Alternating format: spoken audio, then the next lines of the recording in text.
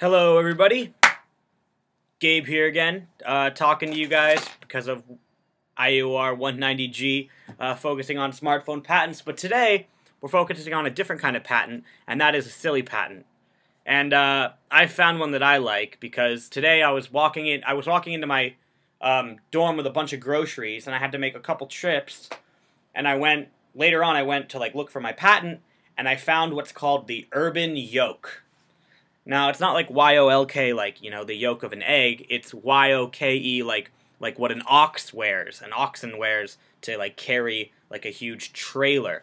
But this yoke goes around your neck and over your shoulders, and then a strip of material goes down each side of your body, across your chest, and it has hooks as they go down, like little clips that you can clip things to. And you can make 8 to 10 clips on this thing, and you take your grocery bags and you clip them on. And me, as a person that's kind of burly, I can carry a bunch of stuff just by clipping it onto my body.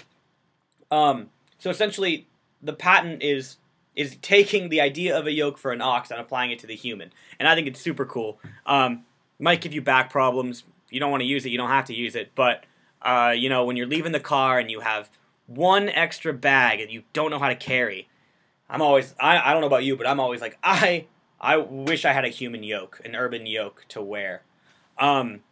So to talk about it in patent terms, it's novel, it's new.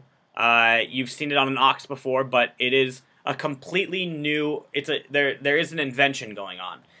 Doesn't look like what you use on an ox. It's not like they just took it off an ox and put it on a human. It's tailored differently, and that's the invention. The invention is applying it to a human being.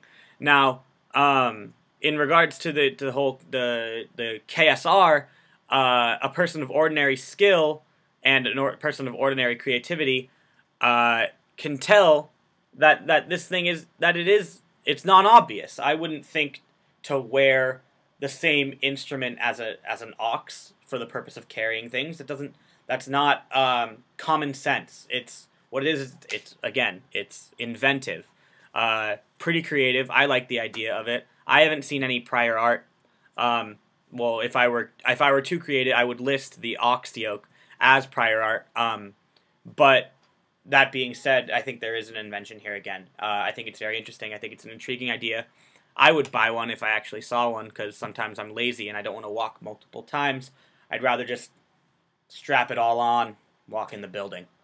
Yeah, so question for you guys. 1, would you use this urban yoke? And 2, do you agree that it is both non-obvious and novel, as in new? All right, thank you very much. See you guys next week.